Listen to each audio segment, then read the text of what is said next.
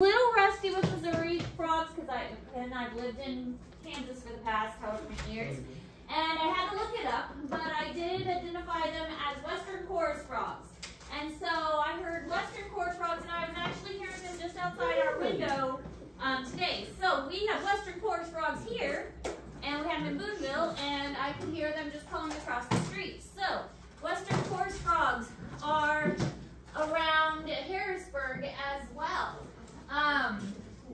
So we are going to practice frog calls. That will be a quiz that we have, just like we will do bird calls when we. Why are you repeating it? We will do bird calls when we do our bird unit. So that'll be one of the activities that we do is frog calls. And people will walk by our classroom and be like, "What are those crazy students learning?" We are learning frog calls. So we are all the way to Amphibia, which is the class, because now we are in phylum Chordata. We've covered all these phylums, now we are in phylum Chordata, and now we are focusing on class. We've gone through class Admatha, class Gnathostoma, Chondrichthyes, and Osteichthyes. We will definitely do a dissection of the frog, because we've got a ton of frogs back there. There are a lot of frogs. So we've got more than enough frogs to do frog dissections. So we will do a frog dissection. I don't think we have reptiles or birds, so it may be our last dissection until we get to the minks, which is what you guys get. You guys get minks, biology gets pigs, and anatomy gets cats. So you guys get the minks. Alright, so you do need to write the orders down because you will need to know the orders, but this is also in Google Classroom for you. So we're in domain Eukarya, kingdom Animalia, phylum Chordata, subphylum Vertebrata, class Amphibia, but there are 3 orders that we're going to focus on. Order Caudata, order Gymnophiona, and order Anura. Order Caudata is the salamanders and newts. Order Gymnophiona are caecilians. Oh, they're weird animals. Caecilians. Do you guys know what caecilians are? Nope. You should go to school with her. No, it was the guy. It was the Sicilian. Her name is Singular guy.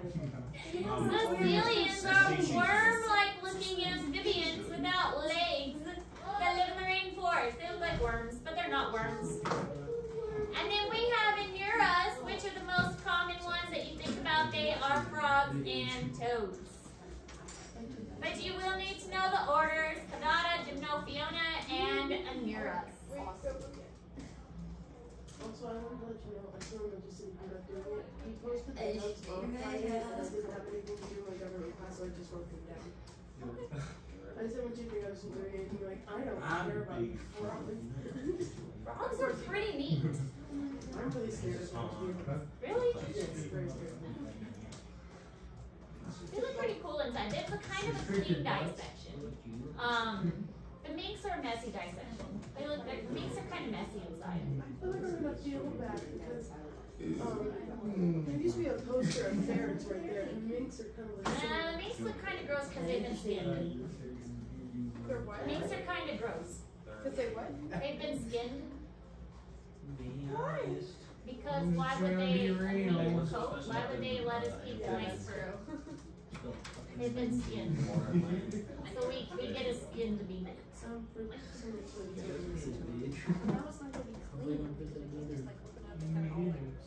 But inside they're messy too.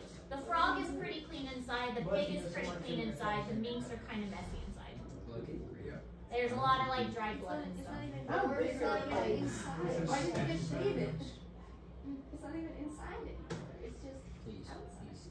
The minks are kind of messy. It's inside, but it's just outside because they're skin. Alright, so general characteristics of the mink. The mink. Amphibians. We haven't talked about minks. Guys, no music.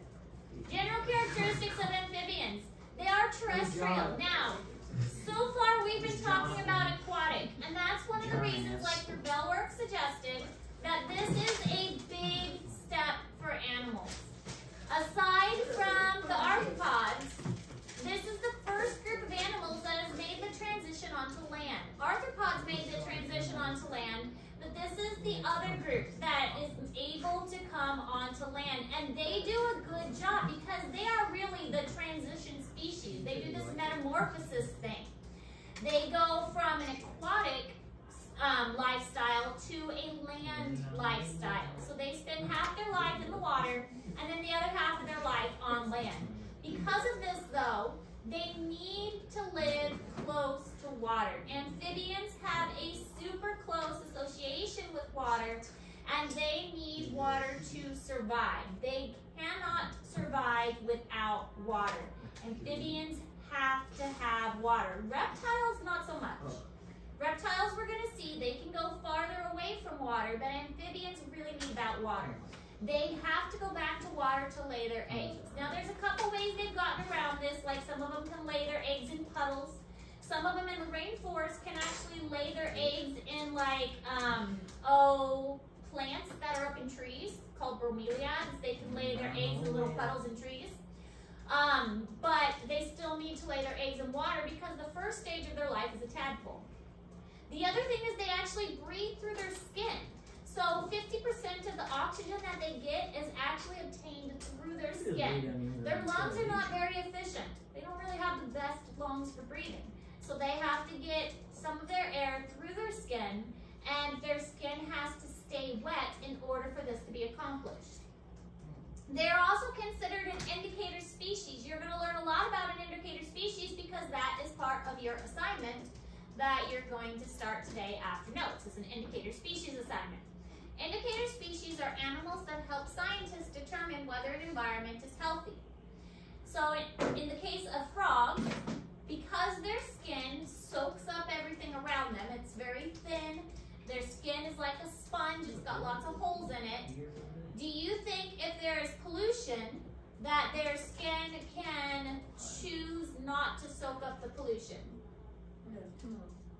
No, I mean, it doesn't have a choice. If there's pollution, it's going to soak up the pollution too. So if there is bad stuff in the water, it's going to soak up the bad stuff too. It doesn't have a choice. And so if there are a lot of frogs and toads in the environment, then it's going to soak up it's going to indicate that it is healthy if there's a lot of frogs and toads. Frogs and toads means healthy environment.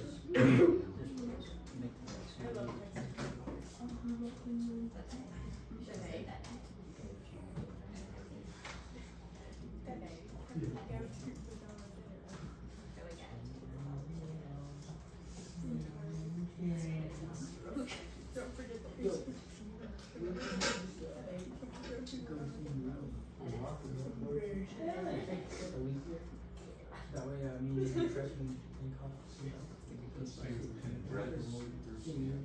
feel like it's really nice up until now. You need to start the need. It's just a little bit gray. This is kind of how it's supposed to be. Because he have one bed, so he's It's away. just like I just leave here after high school and we'll be freshmen together. he's wearing his mouth guard. Leave him alone. He has really like white teeth. Every time. He's shades. All right, this will probably be a question on your test. This is called Ichthyostega. Ichthyostega was a fossil that was found. He's believed to be the first animal to transition to land. This fossil shows very primitive remnants of legs, and they look like fins, but also kind of look like legs. So he looks very fish-like, but also kind of amphibian-like. So they think that this was the first one to ever really make the transition to land. So there'll probably be a question about Ichthyostega and why he is important. And he's important because he was the very first one to actually become a land organism. So again, he'll probably be a question on the test.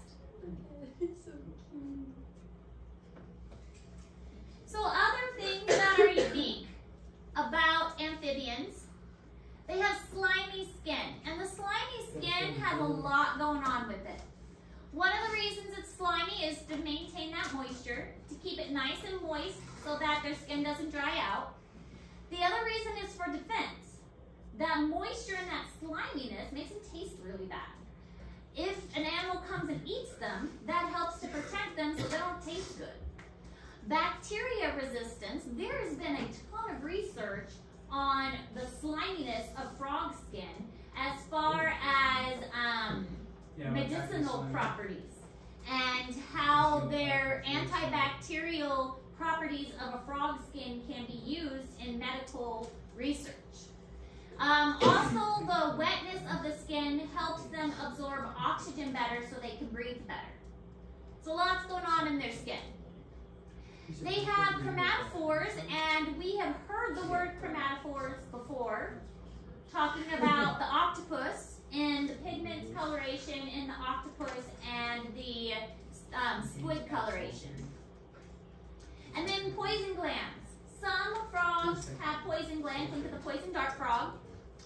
And also on the toad here, you can see behind his eye, he's got this big bump. That's called a parotid gland. And the parotid glands are filled with poison too. So all toads have a parotid gland that's right behind their eye, and that's filled with poison to make them taste bad. Remember, poison tastes bad, so it is poison. Poison dart frogs are poisonous because you swallow it, it makes you taste bad, makes you sick. Some poison dart frogs are so poisonous that one, like if you get it on your skin or if you lick it even just a little bit, it can make you very, very sick. They can coat like the arrowheads, like the native people that live in the rainforest coat their arrowheads with it and use them for hunting. Oh, really? Oh, really? Toads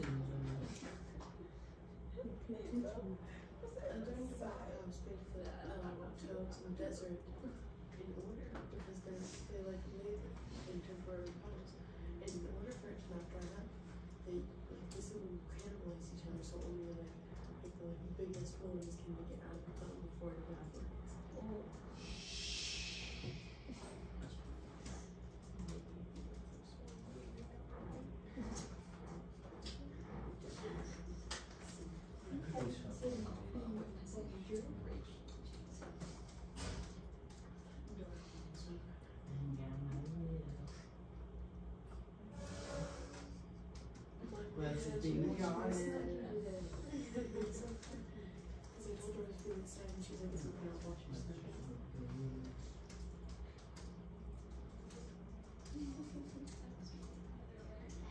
This is what a frog skin would look like under a microscope. These big glands here are the poison glands, and so you can see that they have a lot of poison available that would leak out to the surface. They also have mucus glands that are leaving out to the surface to make that sliminess of their skin. And then they have these color-producing cells, the chromatophores, that give their skin color. So again, this is the poison gland. These are the mucus glands. So the skin itself is actually really thin, and frog skin is very delicate. When I worked at the zoo, we used different frogs for programs. We had a lot of animals that students could touch because that was one of the amazing things about our programs is we let the students touch them. But frogs were one of the ones that we did not let them touch just because their skin was so delicate. When we used the frogs for programs, they were one of our no-touch animals. There are a couple other no-touch animals such as like our owls and things like that, but frogs were one of the no-touch animals. Warning coloration is used for some, but camouflage is used for others. Obviously, the brightly colored poison dart frogs, they have no reason to camouflage. Why do they need to camouflage when they are poisonous? They are toxic. They taste bad. They don't care if they camouflage because they are sending out a warning sign that, hey, I taste terrible. You don't want to eat me. I'm going to make you sick. So instead, they brightly color themselves and send out that warning color that I'm purple, I'm red, I'm blue, you don't want to eat me, so I'm going to be brightly colored instead. Camouflage is used by many others, and that camouflage is going to help protect them and help them to blend in. Another defense mechanism, and I'm sure many of you guys have experienced this one, is when you pick up a frog or a toad, the first thing they're going to do is probably pee on you. And that is a very effective technique because when they release all of that extra water they're storing, your first method to do is to what? When you take up a frog and it pees on you, you're going to usually Chuck it. Yeah, when you're going to Wash drop your it hands. or throw it or let go of it. You're not going to hold something that just peed on you. I'm gonna kill that And thing. so it really works. I mean, as a person or an animal, if something just peed on you, you're probably going to let go of it. So that is a really good defense technique. And then the other thing they're going to do is they're going to puff up and make themselves look bigger. This is also effective to keep them from being eaten. When a toad puffs up its body, if a snake is trying to eat it, it makes it very difficult for it to be swallowed. And maybe the snake isn't able to eat it if it puffs up. So they're not completely defenseless when they are faced with a predator of some kind. I was peed on countless times at the zoo when working with frogs and toads. Not just with frogs and toads either. Zebras, giraffes. Actually, elephants and rhinos. They peed on you? They tried to. Rhinos actually marked their territory by peeing towards the fence, and we actually had signs up stating that. So you were always very aware when the rhino started backing up toward the fence to turn around move backwards very quickly.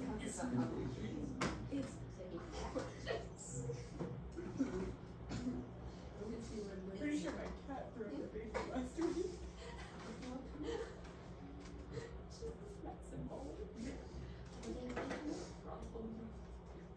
It keeps throwing up baby sea stars.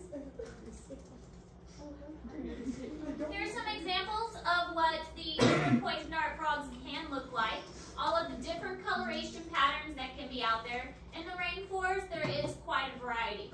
Red-eyed tree frog is just one example. It's a popular example, but you can see they come in a wide variety of colors. Blues, purples, reds, oranges, all kinds of variety, any shades, but they're usually bright to indicate that you don't want to eat me. There's no reason for me to camouflage. If you ever come across something that is very bright in nature, usually a good sign to leave it alone. Alright, other things about amphibians is they lack a hard shell. That's why they need to be laid in water. The hard shell of things like snakes and birds, the point of that is to keep water in. So if there is no hard shell, then that means the water is going to leak out. So with an amphibian, they need to lay their eggs in water, such as like fish as well, because that way the water can keep it moist. They also participate in something called amplexus. Amplexus is where the male frog will be on top of the female and kind of grasp her and hold on to her. And this way they have external fertilization where the egg and the sperm are released at the same time. But when they're in amplexus, there's a higher chance that the male sperm will actually fertilize the female sperm, and that male will actually fertilize that female. So if they're in this amplexus state, that male will actually fertilize that female instead of another male having that opportunity.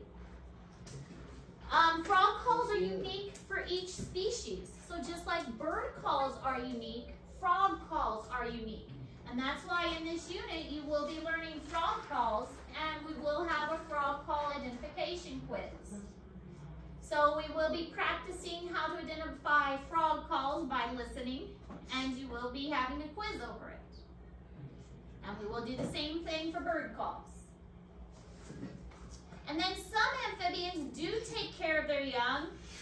One type is called gastric brooding. This is kind of cool. This one is considered extinct now, but basically they had a separate pouch in their stomach, and they'd swallow their eggs. The eggs would hatch in this separate pouch, and it looked like they'd have a bunch of babies in their mouth. But the Suriname toad, this one's still alive. This one's super gross. The Suriname toad, they have a spongy back, and the mom would swim underneath the eggs, and the eggs would get implanted into her back, and then the eggs would hatch in her back, and she would have little tiny tadpoles in her back. And so, like these little holes, and you can see the little tadpoles swimming around in her back, in these little holes. She's such a good mom. to take care of her little babies on her back, and then she'll come Use in. them until they're born. Why can't they just be like spiders where it's like a mom bus? Well, that's what she is. She's a mama. She takes care of her little holes on her back. Well, they are. She's piggybacking in little holes on her back, and we're gonna look at a picture, of course. They're so stupid looking. I love them. Yeah, because they got these little tiny heads and little legs for the fat bodies. Yeah, they're pretty good. And kind of gross, but pretty cool. Going in. Baseball puck. 3 days. Well, what is it called? Tryptophobia or something? Tryptophobia? Yeah. Yeah. If you have that, then they really set you off. Like that, and then lotus seed Yeah. buds. That's what it reminds you of. Suriname toads. I can't look at those. I can't look at the girls and mushrooms. I think of like the trees and it's like arms. And it's just like. So imagine a toad with little babies in its back. No. But she's such a good mom to take care of her babies that way. Being good for her. Well, what about a Sicilian though, whose babies eat the inside lining of her stomach? Isn't that nice? Unappreciative.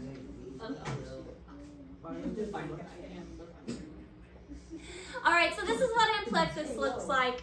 The male grasping the female. So this way, the male is sure to fertilize the female's eggs. They do have external fertilization. Hey, that was freaking. Metamorphosis, starting at an egg, moving upwards and through the different stages. So metamorphosis is complete change. What other species have we already learned about that has complete metamorphosis? We learned about it, we caught them, we pinned them. Insects, specifically. What was the fragment? Grasshoppers had the incomplete because they had the nymph. Butterflies. Butterflies had complete. They weren't the only ones with complete, like my mealworms have complete. My mealworms also have complete. Okay, here's the Suriname toad. Aren't they cute? Look at him. Oh my god. Is this the face? I think this is the face. Yeah, this is the face. There's its eyes and its mouth. And these are the babies. Yeah, look, see, here's a little frog in its hole. See, there's another, there's its little eyeballs, there's its nose. Each hole has a little baby in it. Isn't that cool? It's such a good mom to take care of its babies and its little holes in its back. See? Look at that. Such a good mom. Each little hole is a little egg, and they hatch, and then the little babies stay in its back. Good mom frog, or toad. Her face is so weird. This is the gastric brooding frog, which is considered to be extinct. But they had an extra pouch. They'd swallow the eggs, and then the babies would grow in their stomach, and then they'd kind of spit them out. So the babies would kind of be spit out. But see, also a good parent. Take care of the babies.